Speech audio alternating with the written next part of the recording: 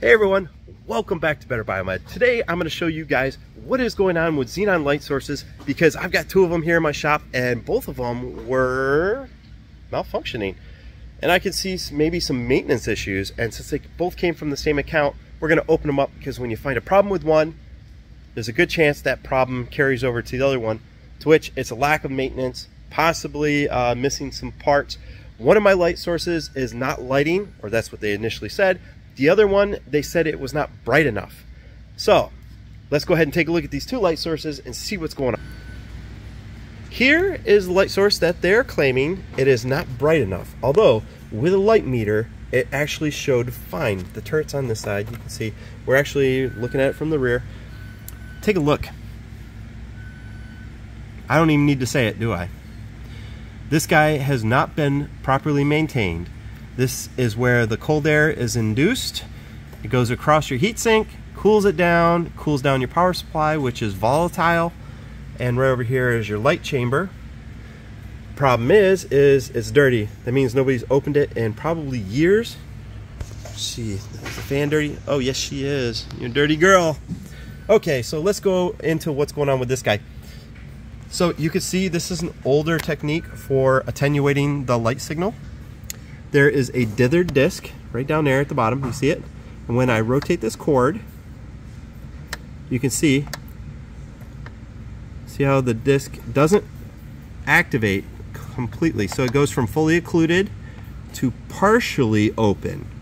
Now, those large holes never make it over to the orifice that goes out to the light cord. You see that? And if I play with the knob, it will do it. So what it is that's some slippage on here, and that's probably partially because it's dirty. So what we got to do is we got to pull off this right here. We got to clean it because it's a little bit sticky, and we got to make sure it's adjusted so that it's fully open, and we got to make sure there's no slippage or stretch. And if there's too much stretch, that means that the rubber or the Buna N, which is what that is probably made of, it's like a type of silicone, that means that it's starting to degrade and we'd have to find a replacement. I don't think this time we'll have to. We just got to clean it. It's feeling sticky, and that means it's not delivering all the energy that it's supposed to. Okay, so that's one issue. That's another issue. Let's go on over to this guy. All right, so this guy here, they initially were saying that you turn it on and you don't even hear the tick, tick, tick. So again, these are xenon light sources, and in the beginning of it's a two-stage power supply, which we can take a look at over here on this guy. So a two-stage power supply, there's a high voltage section and then there is a low voltage section. So what happens, you see right here's your silicone wires. Yep, I'm probably gonna get zapped. This is your high voltage stage right here, this little riser board. You see that? And on the riser board, there are these little air gaps. So it'll charge up a capacitor until it's like 10,000, 20,000 volts, and the spark will jump across the gap. And the spark gaps look a lot like these guys right here. Yeah, I'm probably gonna get zapped because I'm touching stuff. See these little white things right here, and right here? That is exactly what it looks like on your power supply. And it's gonna be on this card, and if I go fishing around and get zapped, you'll be able to see it. It's on there someplace. There's a little spark gap, and when you flick it on, you'll hear it tick, tick, tick, and what it's doing is it's charging up and sending the voltage across that gap, which is supposed to ignite the bulb. Once it's ignited, then you go to a low voltage, high amperage to keep the excited bulb lit. So it's two-stage, high voltage, low amperage, and then it flips once it's lit, and then it goes to low voltage, high amperage to keep it going. So on this guy, they said there's no tick-tick. Well, if there's no tick-tick, you got to make sure that you got power, okay? Do we have power? The other thing that you have to worry about, light sources break where customers or users interface with them, okay? So this is a place where they interface, this is a place where they interface, this is a place where they interface, but a lot of people don't take into account this guy right here. See if the door is slightly ajar? Even by 0.5 millimeter. So all of these light sources have a lockout, which on this guy is this guy right here. See that? And it's threaded, but there's no cap on there. See that? And the cap is threaded itself so that you can adjust its throw, which is how far out it engages with the door.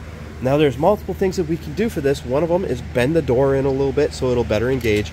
But the other thing is maybe to find a replacement cap, or maybe there's something that you can put here on the inside that will activate it a little bit better.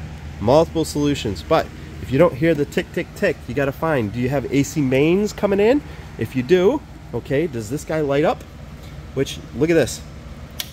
With that interlock opened, it disconnects AC mains right at the start. All right, very interesting. Xenon light sources are some of the few that have that feature, and this is one place where users interface with the device, and as I said, that's usually where they break. So that's where this one was broke, right here on the adjustment knob. So even though it showed that it had plenty of light output on a light meter, it wasn't fully unoccluded, which is right down here where the large circles are. So what I'll have to do, you can see right there is fully open, and then yeah, there's a little bit of stretch. So we got to adjust that. We got to clean that belt, because what it's doing is it's not turning it enough. So either this bearing right here is a little gummed up and it's resisting, and that's kind of what I think. Yeah, I think there's a little bit there. So we got multiple things going on. Xenon light sources, they're easy to fix. They just need a little bit of love and definitely some preventive maintenance. Okay guys, that's very simple. But light sources, they tend to catch fire if you don't maintain them properly. So be sure to go through and open up your light sources, do proper preventive maintenance, which is clean them, inspect them, make sure that your light bulb does not have any dark spots or pitting on the parabolic reflector, which is a big indicator of lots of things going on with it, possibly a bad or expiring bulb. But do your maintenance and love your light sources, okay? They catch on fire, and I've proven it in other videos. Thanks for watching, guys.